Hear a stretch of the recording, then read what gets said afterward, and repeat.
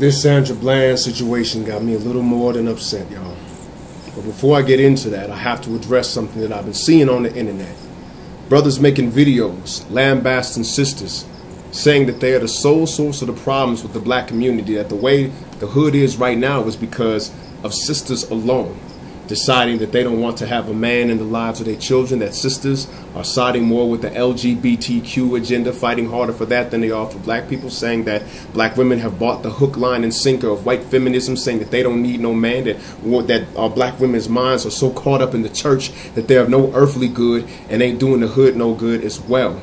And they're saying that black men is too pussy, too weak to hold these sisters accountable to that, and that's why it keeps continuing.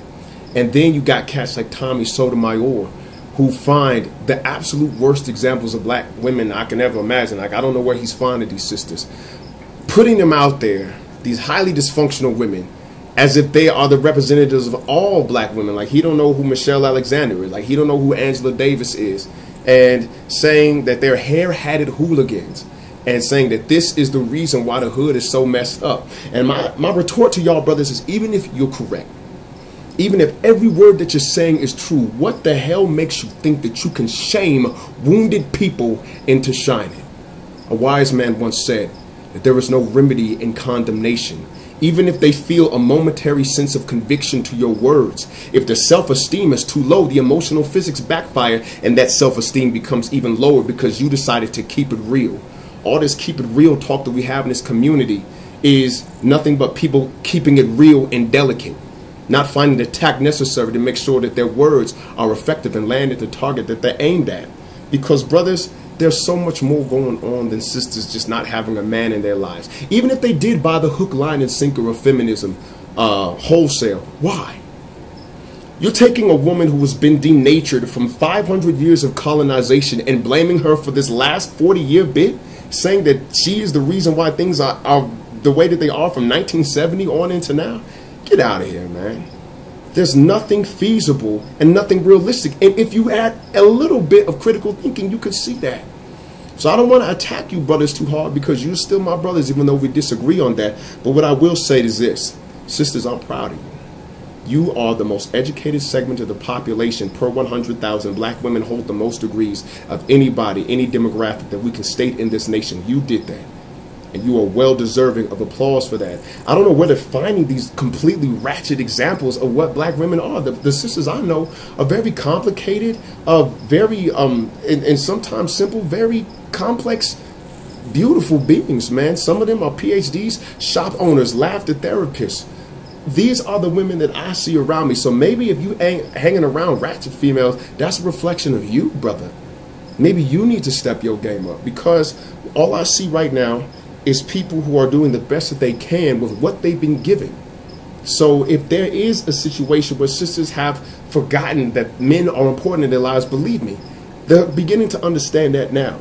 And my only critique of black women is this: be mindful of how you vent your anger when you are disciplining your children. I don't know how many of y'all have had this experience. You go you go to the bus stop, train station, whatever, and you see this black woman, this young sister, just venting on her little baby. Sisters, be mindful of that.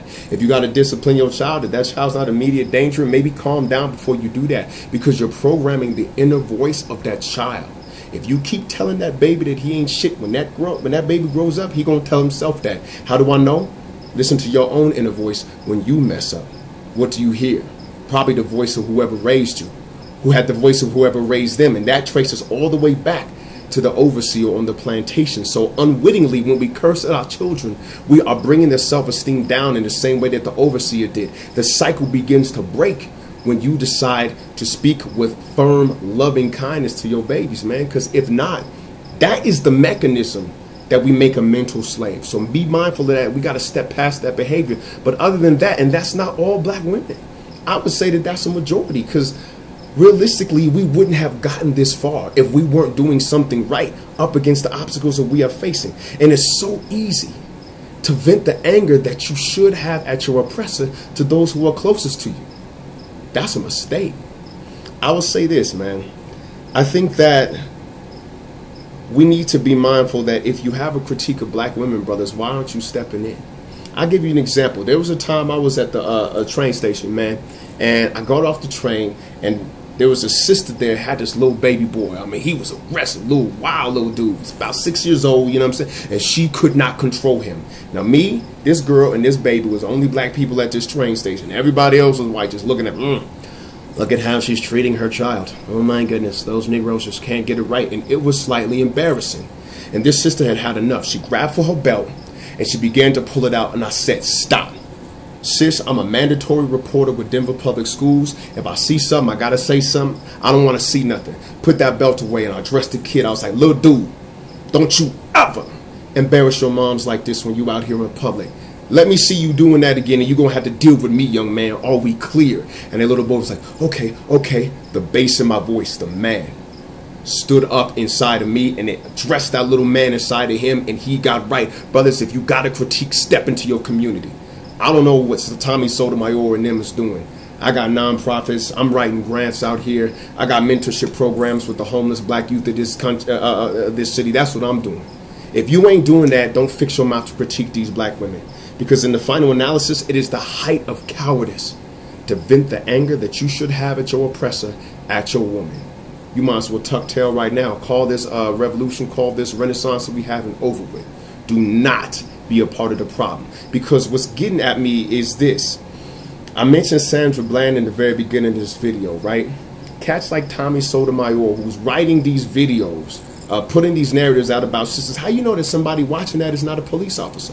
How do you know that a cop is not using your very words to justify the dehumanization of black women? You see, when you destroy people, you need propaganda. And the final nail in that propaganda be what those people say about themselves. They can't wait to dehumanize us. When you're trying to critique us, we are not living in a free and self-determined state right now. They will use your words, brother. When they pull over Sandra Bland or any other sister right here, and they will dehumanize them the way that you have dehumanized them. If you call us monkeys, they will call us monkeys. They cannot wait to see the black person said it. It's got to be true.